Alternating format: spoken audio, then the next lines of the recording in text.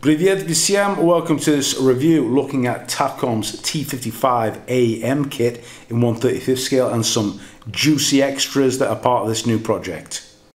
Okay, we'll do all the extras a little bit later, especially this one. And moving them aside, let's have a look at this T-55am kit. Came out quite a while ago. These were obviously longly awaited, the T-55 kits that had a semblance of accuracy. Previously there wasn't anything in plastic in 35th scale that really cut the mustard. Yes, there was the Tamiya kit, the sort of multiple variety version that just was not accurate, but when these came out, people were pleased. Yes, it's a dusty box, had this a long time. Anyways, let's crack on, see what's inside. As far as I know, T-55am, upgraded T-55, notably Armour, LRF, and engine, I believe. So inside here, what have we got? We've got some pamphlets, some PE stuff, and let's count the sprues. 1, 2, 3, 4, 5, 6, 7, 8, 9, 10, 11, 12, 13, 14, 15, 16, 17. Yes, it is jam-packed. Okay, let's start with the instructions and have a look at the parts in detail as always. Okay, so we've got our usual booklet style instructions from Takom. We've got a description of the vehicle here. I'll write this out so you can read it in your own time as part of the video description. That's pretty cute. This folds out like so. We've got the parts tree map with all those sprues, and also pointing out which extra, the extra detail parts, photo etch parts are included. So first part is adding on some reinforcement onto the underhull. So they've obviously got additional armor on these AM style tanks. Tells you to drill out some holes, and there's more armor that covers up that escape hatch underneath the hull. Build up the sprues, build up the sprockets rather. Build up the stub axles, torsion bar suspension. Put on the road wheels of many parts. Yeah, first of all, they're double wheel construction, and also the outer rubber section of the wheel is separate. We'll have a look at that obviously, and even the hub. So there's even some detail on the actual hub inside.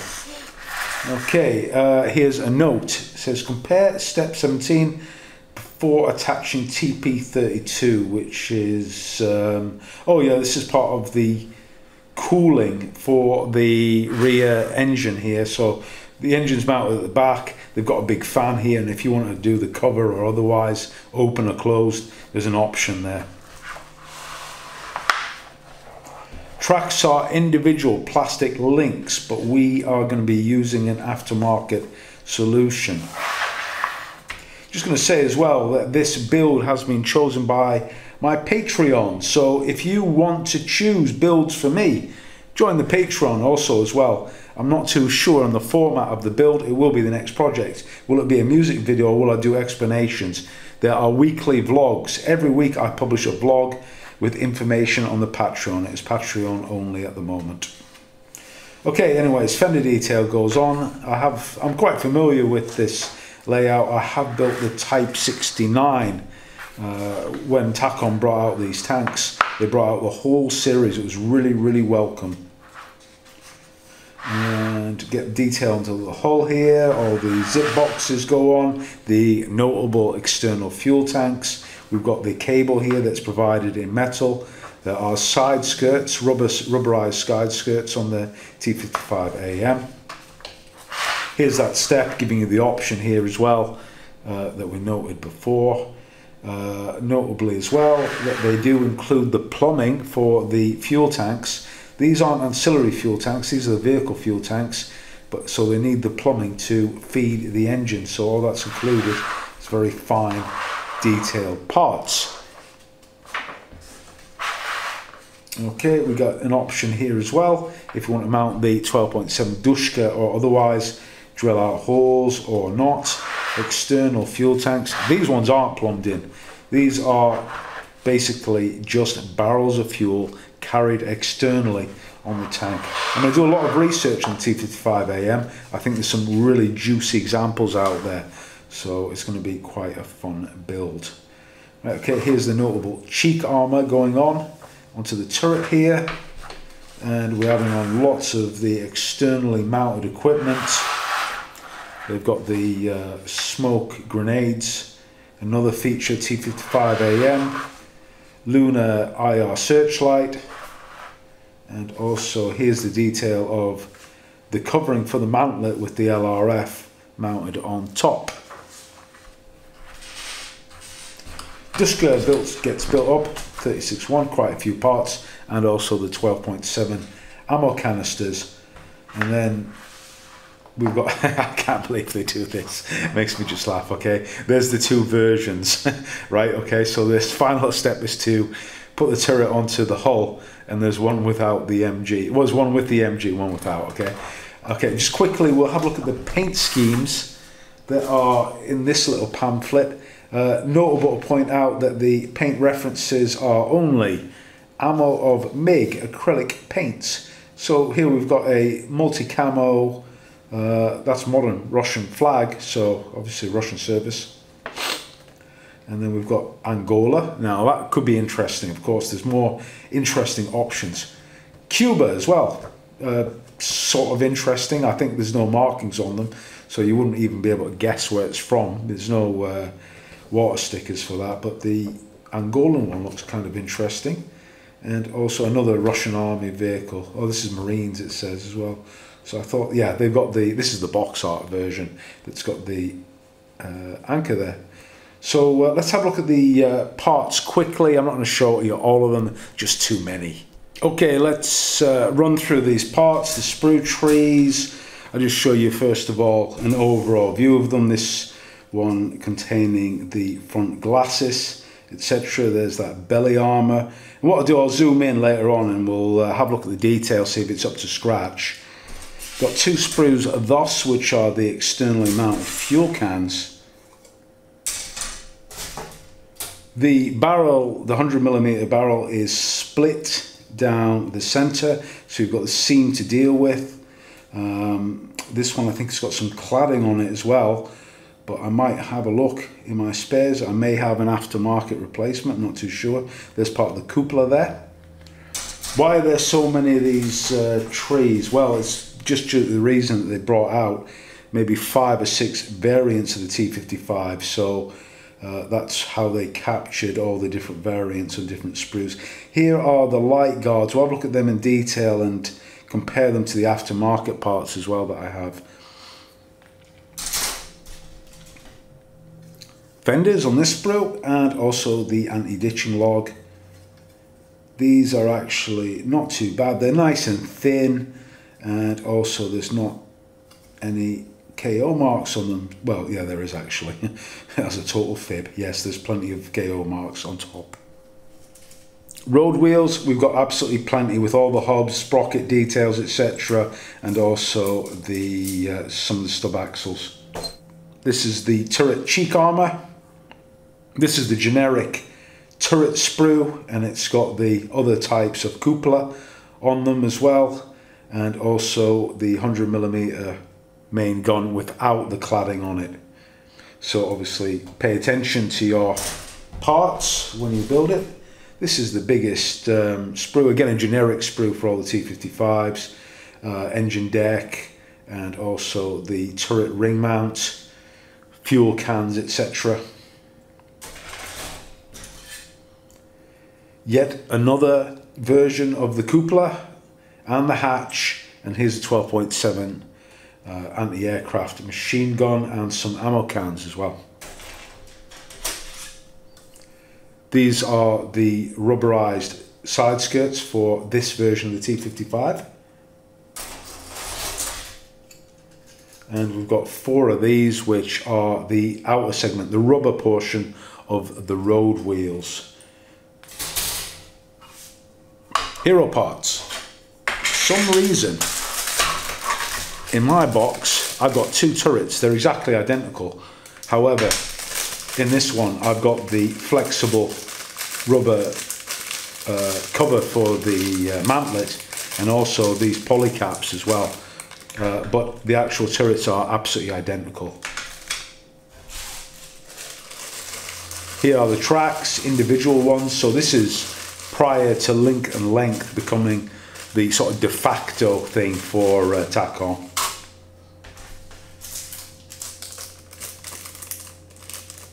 Transparent optics, yes, I think it's a must in these kits.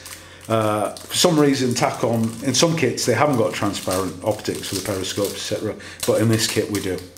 Let's go into macro now, just show you some of the detail. These are side skirts, just want to show you all these sort of hinges and details like that. Really nicely captured, also super thin, which is exactly what it should be. Engine deck, capturing all this detail. Tell me I didn't get this right on their T-55s, in particular the deck mounting, the plate on which the waterproof kit, the wading kit mounts onto the engine deck. They didn't even include it, but fortunately with Takom they corrected all that stuff. Bit of hatch detail there for you. There's the fuel tanks, nice little weld seams, details, etc. Everything, you know, high quality, exactly what you expect. Front glasses plate with some of this detail. This is part of this is the conduit here that holds the wiring supply for the headlights, and also some nice weld detail that's on there. All looks pretty good. Here's the fenders, let's have a look inside them. Yeah, a few KO marks, that's what you'd expect inside there. Also inside this portion you'd actually have some ribbing there as well. But it is quite thin, and that's quite an easy scratch building exercise if that was really your thing. Here's the rear of the fenders with the rubberized portion here. Just show you, even though we won't be using this version I think on ours, just want to show you all the nice bolt detail that's captured on this cupola ring here. Really well done. And the hatches as well, nice detail.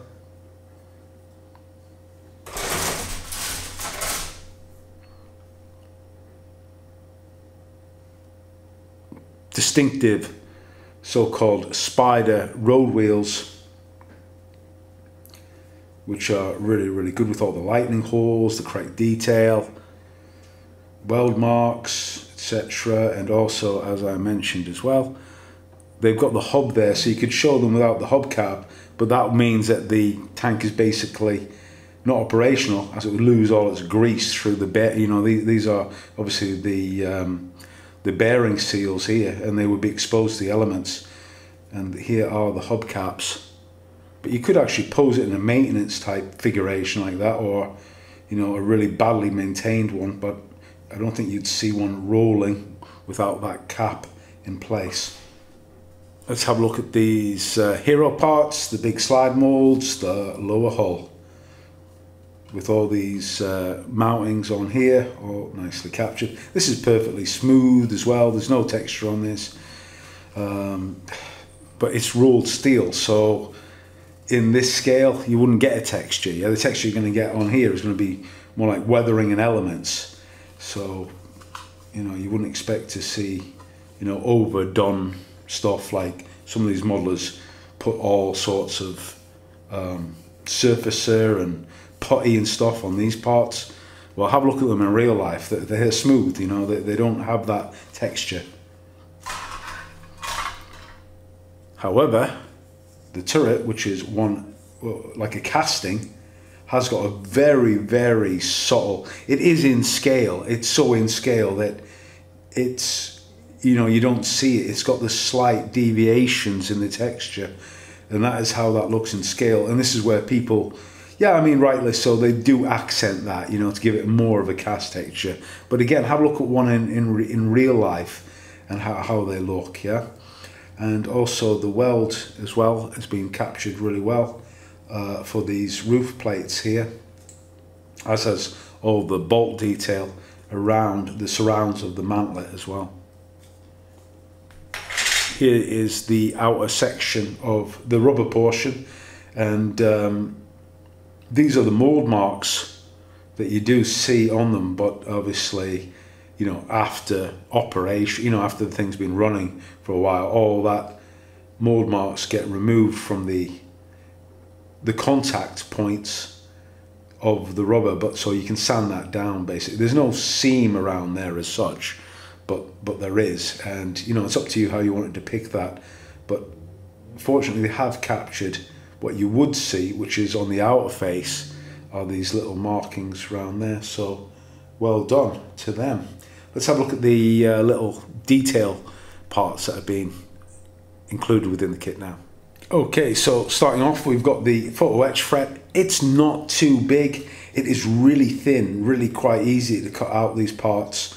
And there, as I was saying, this is the mounting flange for the wading kit that mounts onto the parts of the rear engine deck. Also notably, these fillet parts here that are the fender supports. These have been really well done, and of course we've got the grating for the engine covers. So that's your only photo etch fret, and I think Takom, they just really balance it quite well between, you know, not overloading the details and providing sufficient PE so it looks right. We've got supplied metal cables for the recovery wires as well. These are malleable, they do sort of hold their shape, but I have got a solution, a different solution to these. I better point out as well, there's two erratas that are included, or attention points. One of them for these bolts that go on the side of the mantlet, and also a correction as you assemble the part of the running gear there, so just take a note of that. And finally, we've got the water stickers inside here, just this tiny little sheet with some numbers on it. You've already seen the markings, so that's what you get inside here. Now let's move on to the aftermarket parts. Okay, so one of the upgrades I'll be using are not Tiger 1 tracks. These are the T-55 tracks from Fruil model, and probably the last time I used these things, I think they may even be going out of business, being largely replaced by 3D printed resin, and you know, there's no real benefit to them. They can be heavy. You need to drill them out before you can slot them together. And also they're expensive, as are 3D printed ones, but because I've got them, I will use them. So what advantages there to these? Well, not much really, bar, and I should have shown you these are the supplied individual links from Takom. They are excellent, they're really good. This is before they went like link and length, and these tracks are excellent. These are different style though. Of note, the Fruil ones have got this cut out here for where the drive tooth engages into the track itself. So I'll just use these probably for the last time. You know, this is one of my favorite brands, Eureka, that provide a tow cable set for the T-55. The wire that's supplied it's just slightly better than what is included within the kit. It's malleable again, but it holds its position much better, and you'll see that during the build. And also we've got resin actual eyelets as well. And here's the juiciest upgrade I've got from Miniarm. I've used Miniarm many times. I just really like their stuff, and they call it the correction set, so it's got some other maybe finer detail and some corrections. I'm not too sure technically what's different, but in terms of, you know, detail, it's amazing. You know, the instructions pretty simple. This is before 3D printing. This, you know, 2016, this is dated. Even tells you like how old the T-55 kit is that we'll be building. But we've got the clad gun barrel, and also it gets detailed with photo etch. And this is the premium part down here. I'll show you that. Let's open this up, show you all these parts. We've got an absolute stack of resin parts, mainly replacing the external fuel tanks. These are just a little bit better detailed than the plastic. We've got the cupola ring again. I think, you know, this again, just because it's resin, it just holds better detail. But as we saw, the supplied Takom, nothing wrong with using that. I just went for the Gucci upgrades because I like them. And here is, I would say this is a lot better, this solution here. Let's open this up. I'm not showing you this properly. I absolutely detest people who don't do reviews without opening up the bags, so why am I doing the same? Anyways, yeah, here we are, much better detailed surround to the flexible portion of the mantlet cover. Just absolutely perfectly detailed, and that is going to be really, really great. Let me just show you the kit supplied. This is the kit supplied, flexible vinyl. Actually, it is really good as well, but yeah, my preference is for the resin, the solid part, also just to hold the barrel more firmly. And this, of course, is designed to engage with the supplied aftermarket barrel that's included within this upgrade kit. This is pretty weighty, actually. This is a full, like, brass barrel. It isn't hollowed out. They've drilled it into it to give it the depth there of a bore, but it's pretty weighty, so the problem comes in counterbalancing the actual turret in some cases, so I'll check that out as I go through the build.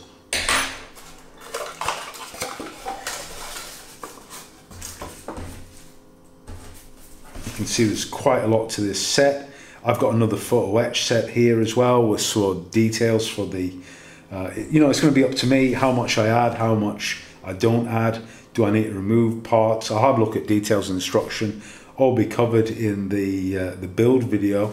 Inside here, this is like the best detail part for me, and it's the replacement for the light guards. This has actually been soldered together from brass parts.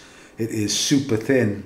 I've seen people make these. I haven't got the skill to do this. I'll readily admit that, to make something as nice as that. I would love to, but there we are. It's supplied within this pack. So that's basically the upgrades.